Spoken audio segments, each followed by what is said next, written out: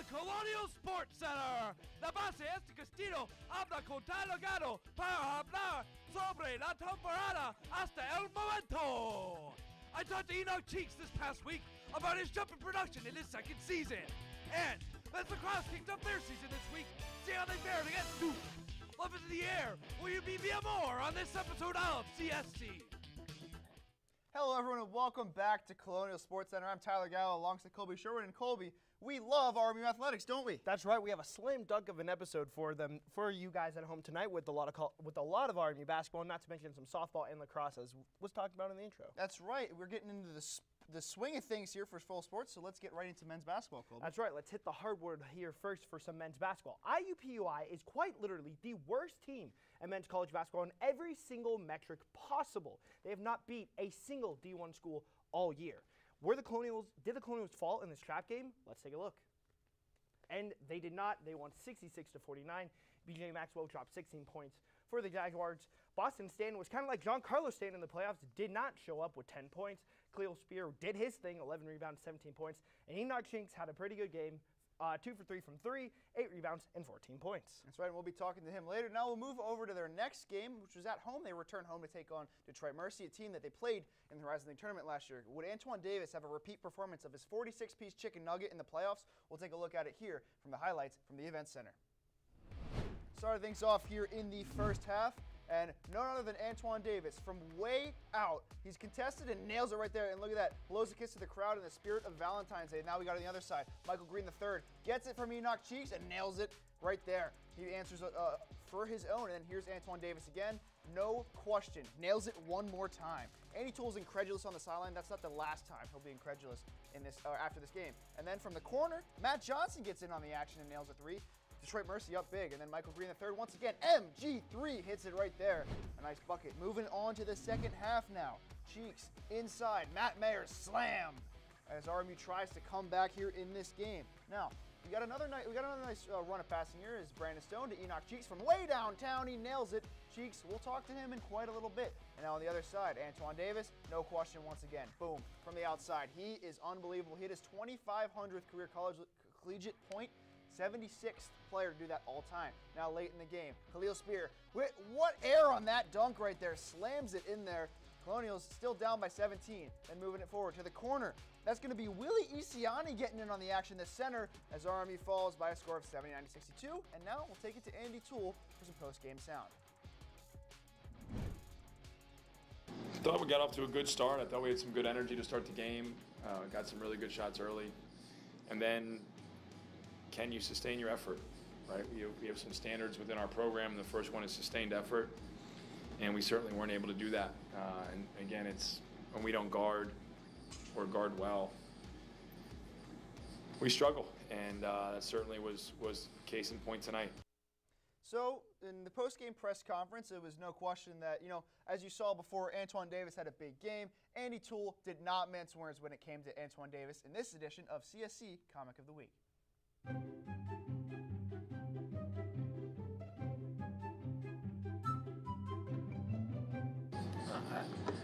I don't really even know what that means. Distracts you. I don't. I scored 2,500 points. He scored 46 against you last year. Is that in their head? None of these guys were here. None of these guys were here. I mean, like, here's the problem. We're trying to distract them. We're telling them, yo, this guy had 46 on us last year, and they're going, he's probably not that good. I mean, does anybody watch him warm up? Like, we've played him 4 times. I don't know if you should say this as an opposing head coach. I love watching him warm up because the dude doesn't miss a shot. Like, I almost told my wife, you should come early tonight and tell my kids to come and watch it because this is how shooters shoot. All these guys that come in the gym, and we should probably go off the record because I could do this for hours. All these guys that come in the gym, and think they're shooters, he goes to a foot away. We got dudes that are shooting 22% that won't step inside the three-point line. Yo, how dare you? How dare you tell me to step inside the three-point line? This dude is like ridiculous, and he goes to a foot away and he swishes every one. And he builds it over and over and over and over. And I said this to our guys in there, and they don't believe a word I say because you guys watch the games, but as you can tell, one of the more animated press conferences Andy Toole has had over the past few years. I recall, the Fairleigh Dickinson one where he was angry about a missed foul call. But I mean, Antoine Davis makes all of us, wonder what is going on out there. He was just putting his arms up on the sideline because there's really nothing you can do to guard him. Yeah, that kind of reminded me of the Dennis Green Arizona Cardinals interview where he just started screaming the Bears are who we thought they were. He's kind of like screaming, he is what we thought he was. He's a shooter. Pretty much. Shooter, shoot. And he basically kind of just said that the Colonials need to shoot better. Yeah, he does a call out to his roster right there. That's right. But our very own Ethan Morrison sat down with one of the peachiest players on the court, Enoch Cheeks, to talk about the season thus far. Ethan, take it away. This season, it's been a roller coaster ride throughout. I mean, started off slow. Start of conference play was also slow, but you were in games. You got a win against Northern Kentucky, and then now you're starting to put things together now. So how can you describe what the season has been for you guys? A lot of trials and tribulations. I'm proud of my team and how we, fight through it every day. A lot of people going down, everybody just bring each other up. But like I said, it's just been a roller coaster. It's not the perfect basketball season, but we're just striving to make small changes and paying more attention to details to make sure that we can pick up games and win. And from your freshman season now to your sophomore season, you've had a huge, jump in production. So how has that been for you? Putting in the work throughout, your freshman year, going into the offseason, working there, and putting it all together in this sophomore year. It's just good to see that my hard work is paying off. It's been a lot of countless hours in the gym this year, this offseason, just working on my shot and things like that. Just trying to learn the system more. Still have a lot of work to do, but ultimately I'm just proud of how far I came so far. A lot of players, when they find success, the game slows down for them. From year one to year two, do you think the game has slowed down for you a little bit? Yeah, most definitely. Finding different guys in different spots is a lot easier. Reading defenses is a lot easier than last year. Just coming in as a freshman with this system, it's kind of hard just to pick it up right away. So definitely having an extra year and just to go through a process again and again and again makes it definitely easier for me. And if you remember way back in September, I talked to you, Khalil, and Cam, and you said, I want to be able to get more dunks. I want to dunk this year because I didn't get a dunk last year. You've had a lot of big dunks this year. I mean, you've put guys on posters, this, that, and the other. So what has that been like for you to, find that element in your game and, elevate your game? It's been awesome just getting on that rim because I'm an athletic guy and just trying to showcase my athleticism more and try to use it every chance I get. So it's just been a real true excitement for me to do that. So. And like I said, this season hasn't been ideal, especially in the beginning, but you guys have been able to build some momentum. How big is that for you guys, moving into the end of the regular season and, moving into the conference tournament? It's big. I think teams are starting to see what we're capable of. I know every game that we lost, besides every conference game that we lost, has been a real fights with other teams. So it was just a matter of time of us pushing through that hump. But having the momentum and picking up games late on, I think is better rolling into the playoffs. So we can just connect and glue together, and hopefully we can just make a run. And how frustrating was it for you guys, especially in that month of January, to lose those close games consecutively, but still have that confidence like we can compete with anyone in this league? It was definitely frustrating, but Coach Toole kept our head high. We went harder in practice. We went harder in everything that we did, and the work just paid off, and we started just picking up and winning games. So there's been some roster turnover through the past couple of months, but that's all in the past now. And you guys have been able to play together as a team now, as a cohesive unit, or starting to see that cohesion now. So how big is that for you guys? Can you see some of that chemistry being built now later in the year? Oh yeah. There's definitely some more and better chemistry going on from previous months, but it's just a lot of just more gelling that needs to happen. But so far, I'm just proud that we can just come from all the way in September and just form into a way better team later on in the year. Thank you so much for that, Ethan and Enoch, and it's definitely been an interesting jump that he has taken over these first 2 years. Now, when we come back, I sit down with the women's basketball leading scorer, and we got track, lax, and the bats. Stay tuned here on Colonial Sports Center.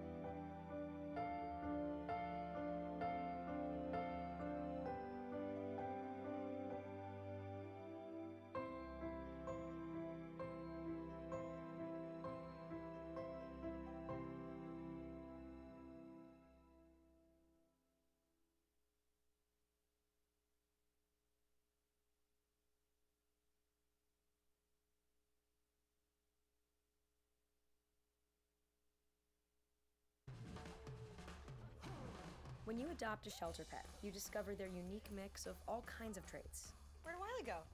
Where's Wiley? Ah, there she is.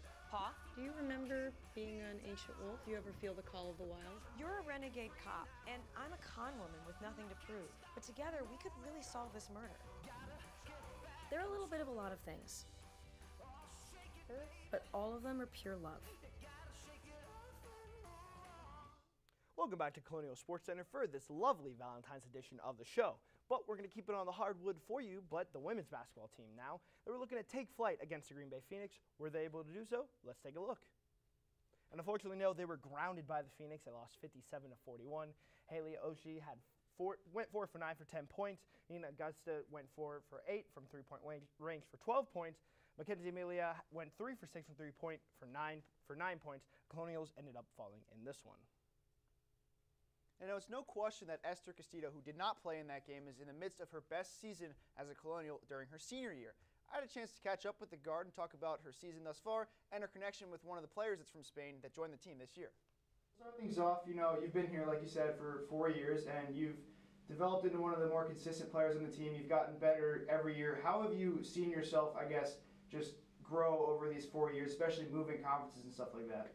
I think my role has definitely improved. I think coming up as a freshman, that you don't have as much, not pressure, but as much responsibility as the seniors. And now, once you start getting better and better in the years, I think you're starting to see your role, what you can do, what you cannot do, and just pretty much help the team. That's what I think that I can do, and that's how, oh my God, that's how I'm, doing it. Right. So, and then this year, obviously, you're having, your best year since you've been here, being really relied upon on the team. How does that feel to be trusted as a player on this team, especially, since you started off coming off the bench as a freshman and now you're here as a senior as one of the, more senior leaders on the team?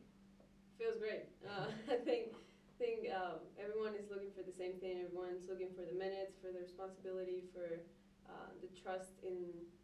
And the coaches have trust in you, the teammates trust in you, and I think it's great as well. I'm just having fun out there. Yeah, it looks like it's guys are having a pretty solid season. So, and then another thing of that is, other teams are sort of trying to focus on stopping you. I mean, is that like a respect thing for you, or like you feel good that like you're the one that they're looking at when you go out there?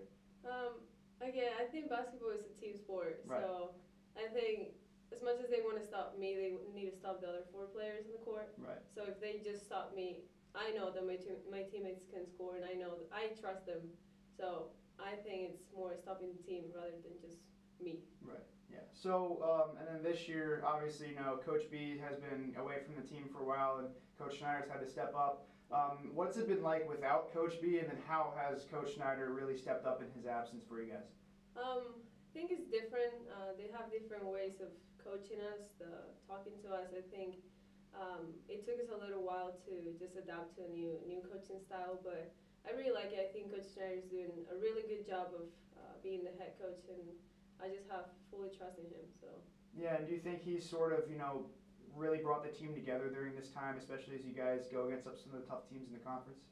I think we definitely improved as a team. I think it was more like us connecting with each other and with the coaching staff as well. Like we're such a young team. We have 7 or 8 newcomers, so I think it was more that we needed that time to fully develop our team. Right. And speaking of newcomers, one of them is from Spain, like you and Alejandra. What's your connection with her been like? Have you sort of taken her under your wing this year? Definitely a little bit. I think I don't know, I feel like we have that connection, both being from Spain. I think we see the court in very similar ways. I think it's just great that she's doing so good, and I'm so happy for her, to be honest. Thank you, Tyler and Esther. And if you want to see more interviews like that and so much more, make sure to check out colonialsportsnetwork.com. They have game recaps, features, and podcasts for you. The writers and videographers over there have you covered as the men's and women's basketball team close the regular season and the spring sports begin to ramp up. All there at colonialsportsnetwork.com and on Twitter at RMU_CSN. Now, when we come back, we're going to hit the field for you here for track and field, lacrosse, and softball. And also, top 5 plays are still on the way later in the show here on Colonial Sports Center. When I first saw Turtle, my heart was full. Now anything but lonely. We had this wants to be close to you and part of your life. Every day with Turtle is a perfect day. When I'm holding her, it makes me feel calmer. I think everything he does shows how much he loves us. When we adopt a shelter pet, we discover they're a little bit of a lot of things. But they're all pure love. If I could go back and change it all, I would. I think I'm gonna miss you the most. I'm sorry. I'm so sorry. I'm so sorry. Maybe it's just the little moments. If I could go back and change it all, if I could go back, I would. But I can't.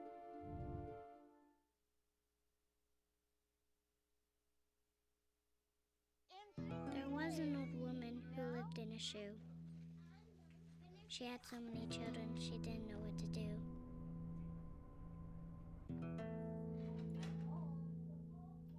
She gave them some broth without any bread and kissed them all soundly and put them to bed. Hunger is a story we can end. End it at feedingamerica.org. And welcome back here to Colonial Sports Center. Now, last season, men's lacrosse was leading Duke after the first quarter. Could they top the top dog in this game, top dog in the NCAA? Let's take a look and see how they fared at Koskinen Stadium. And unfortunately, they fell by a score of 21-12. Brennan O'Neill, 6 goals on 7 shots. He had an incredible, and he had 9 goals in his first 2 games of the year as he took on Vermont in their second one. Taggart Clark put up 4 goals. He's having a pretty interesting start to the year. And of course, Corson Keeley put up a hat trick in this game. But the Colonials could not muster up enough offense to take out the Blue Devils. Now, last year, Tyler, the women's lacrosse team was able to win the MAC. Now, let's take a look at what the preseason polls has for this team ahead. And it looks like they're going to win this one here. As last year they went 10-0 in the MAC, 32 points. Central Michigan was up there as well, 31 points and 72 overall. What are you thinking here, Tyler? This is a team that demands respect. Yes, they've lost the Gandy twins and they lost Cleo Kerr, but this is a team that absolutely can and will replicate that scoring success. I can't see any of these teams, except maybe Central Michigan, taking them over. They're probably not going to go 10-0 again, but this is a team, like I said, demands respect, a team that's going to get back into the NCAA tournament and maybe not get shut out this time. Definitely, they could even pull off the upset this year. There's not a single team in the MAC that I think that is going to win, especially here in Joe Allen Stadium. There's not a single team that's going to come here and win. The only team that I can remotely see even winning a game is Central Michigan, but it's the Colonials Conference to lose. Oh, absolutely. Absolutely, Colby. I agree. But the show keeps running along here as the track and field team competed once again in the Bob Shannon Invitational. Let's see how they fared in that one. And it was a good day there. Katora Hunter first in the weight throw, 17.64 meters. Estelle Contende first in shot put. Tara Goldgram first in long jump. But, Tyler, let's take a look at the 4x4. They came in second. Ian Moore led the way. But over there, DC Bethany Naughton, our very own, was part of the team, part of the 4x4 where they ran 4:16.22. Yeah, definitely a good performance altogether and a great performance by that 4x4 team in that race. So just the team is, like we said, going along in their season. Keep running along, like you said. Now, let's send it over to Sam Goldberg and Michael Deemer. Let's see what they got cooking up for us. Thank you, Colby. Today we're talking about softball today, and joined is Sam Goldberg. And Goldberg, I just have a question for you. What does this team slot in the Horizon League? They were placed 4th in the preseason poll among the coaches that was announced today. So, believe it or not, Deemer, I was actually really shocked to see that the softball team was ranked 4th in the preseason poll. I really do strongly disagree with the rating. I feel like the Colonials are a much better team than UIC. And honestly, 20-14, first year in the Horizon League too. I feel like they were really good for their first year in the Horizon League, really making a statement. And they're going to look to become a household name here in the Horizon League this year. I feel like all around with a full schedule, I think they're going to go 44-20 on the year. And I really feel like this team is going to finish top 3 in the conference. And they did lose some of their key people, but who is your player to watch? They do have some people that may rise up to the occasion. I'm glad you asked me that question, Deemer, because one of the superstars from last year on this team, Erica Bell, returning this year, 3 home runs, 19 RBIs, and a .303 batting average as well. Erica Bell really showed out last year for the Colonials, and I really feel like she's going to slot into that 3 and 4 hole this year. And more importantly, you'll see her numbers increase too. I think she's going to go double digits in home runs and maybe creep up there in the 40-50 RBI range. But we'll see. Some of the new faces that we have, they're going to move to the Pacific Northwest in a non-conference play. But what are some games that you may have circled on the calendars? What is the team looking for this season? So I have a couple games scheduled on the schedule for them.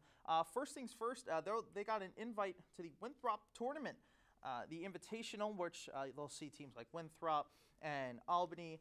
And I'm really intrigued to see how they'll play against Albany. They play 2 matches against Albany in that Invitational. So we'll see how the Colonials fare in that. I'm also looking forward to seeing how they do against Oregon State and Washington. Both games are on the road. Honestly, upset alert in one of the 2. I don't know. I like it. I like the Colonials in one of those games. I feel like one of those teams is gonna take them lightly, and the Colonials are gonna get the win. And finally, their first Horizon League matchup against Green Bay. It's the first series, 3-game series at home. Looking forward to seeing how the Colonials will fare in their Horizon League match play. And they play North Carolina A&T tomorrow, a doubleheader, and they also play on Friday. How do you think they'll do in that? I feel like it'll be smooth sailing against North Carolina A&T. I mean, Robert Morris, pretty good track record against North Carolina A&T, and I really like the Colonials in the series. I think they'll win the series 2-1, and start off on the right foot. And we have top plays coming up at your favorite segment on CSC.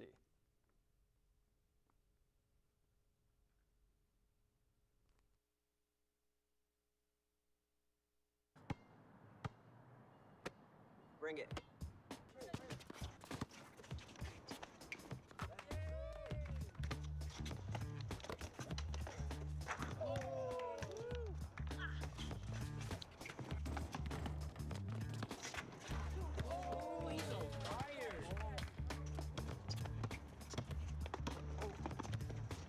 Time out, guys. I'm late to dinner. My mom's gonna kill me. Catch you guys later. Mom wants us home. Okay. Bye, guys. You guys need a ride? Sure. Yeah. All right. How about some one-on-one? I gotta go eat, man. Sorry, I'll see you later.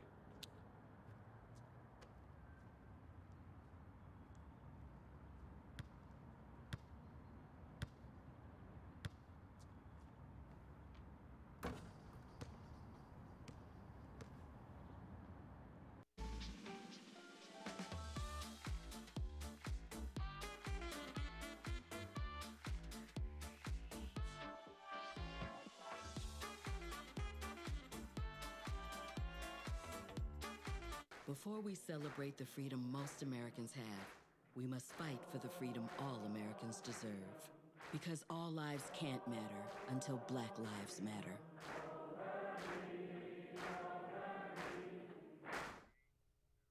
Welcome back to Colonial Sports Center. We have our own dynamic duo, Ethan Morrison and Bethany Naughton, to break down the best segment, the top 5 plays of the week. Ethan and Bethany, take it away. Well, thank you, Colby. I'm joined by Bethany Naughton. Let's check out our top 5 plays of the week. Let's get it going right now. Kicking it off at number 5. Number 5. How about a little bit of defensive action by Mr. Cam Ferris? This is only his 3rd game back. He's making his impact now. Here, look at this block! Swat it down. Get that out of here.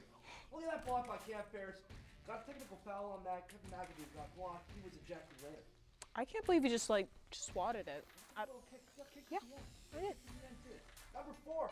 How about Khalil Spear with his little dog fried baseline to the hoop, slammed it home there. Can you even jump that high? Do you think you can? I can't. You probably can. Maybe. Go to number 3. How about some lacrosse action in their opening game against Duke? Corsi Keeley. Look at this. Oh! He tripped like that Duke defender just tripped like I do all the time. Look at this by Keeley. Look at this little move. Made him fall down. Just like that. You forgot to add something really important. He had a hat trick. That's true. Number 2. Look at this. Look at this play. To Matt Ayers. Right over top of Noah Waterman. What a dunk. I think that was higher than Khalil, actually. It might have been. Now, number 1, for your top play of this week. Look at this. Khalil Spear once again goes up for the big jam. Just up and just one-hands it down. He flew. Incredible. And that concludes another top 5 plays of the week. I want to thank Bethany for joining me this week. And let's send it back over to Colby and Tyler. Thank you so much for that, Bethany and Ethan. And, we just watched some of the best plays from the games last week. Now let's take a look at some of the games that we're going to watch this week. Colby, what are you looking at this weekend? All right, let's take a look at my game I think you should watch this weekend. And I think you should watch the women's basketball team taking on Cleveland State at the Wolfstein Center in Cleveland, Ohio. The last time the Colonials they played, they won 63-55 at the UPMC Event Center on December 30th, before the new year there. My player to watch, of course, Esther Casito. You interviewed her earlier. 11.4 points per game, about 3 assists, and about 4 rebounds. All over there for the Vikings, Destiny Leo, about near 19 points a game, 2.4 assists, 2.4 rebounds. That's the game you got to watch. A nice Pennsylvania versus Ohio rivalry there.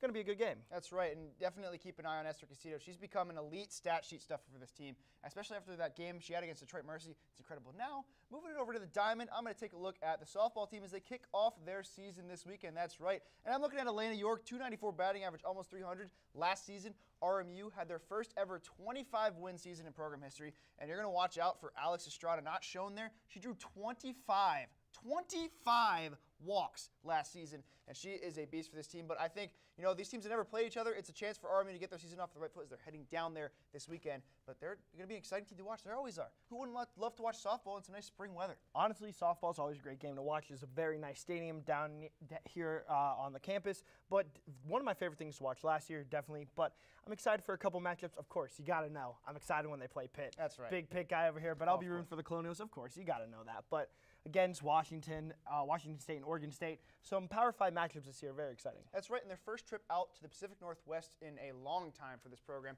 I think the last time they went there was 2016. They haven't been out there in a long time, but this team, they went out to Nevada that last time, by the way, and this is a team, once again, like I said about women's lacrosse, demands respect. They finished in 4th. While they ran into a brick wall in the Horizon League tournament, having to play the number 1 seed in Youngstown State. It further galvanized this group as a team that is going to have experience now that they got that under their belt. Jax Varner is definitely the right man for the job. Definitely, and as you're going back out to that Pacific Northwest trip, they have a couple of games with DHs. I believe Seattle and Washington State both are DH games in that one as well. That's right, and CSN is actually going on the road this weekend as we travel to Ohio State for women's lacrosse. They're playing indoor at the Woody, I couldn't remember his last name, but Athletic Center. It's going to be an interesting, in opposed to Ohio State and Woody Hayes. It's going to be a good game for this team to kick off this year. It's going to serve as a barometer for the talent level they could face if they get back to the NCAA tournament. And now, I want to know what you're thinking about the men's basketball game this Sunday and also Friday. Oakland, they take on here, and then Youngstown State at the Beagley Center in Youngstown. They're definitely going to need Khalil Spear to step up if they're going to win the game. Cam Ferris knocking down threes, and Enoch Cheeks, we were talking about him. But I think they take both games and continue to build on what's been an improvement over last year, less of a dumpster fire almost. That's right. Yeah, that's right. And, Sunday, again, CSN will be on the road for that game coverage, so stay tuned for all of our coverage. Once again, go to colonialsportsnetwork.com. Follow us on Twitter at RMU_CSN, of course, and our new Instagram at Colonial Sports Network. Put some more behind-the-scenes content out there as we get into the home stretch of the season for the basketball teams, and of course we start off the spring sports. Well, thank you so much for tuning in tonight. For everyone down here, I've been Tyler Gallo. For Colby Sherwin, we will see you next Thursday here on Colonial Sports Center.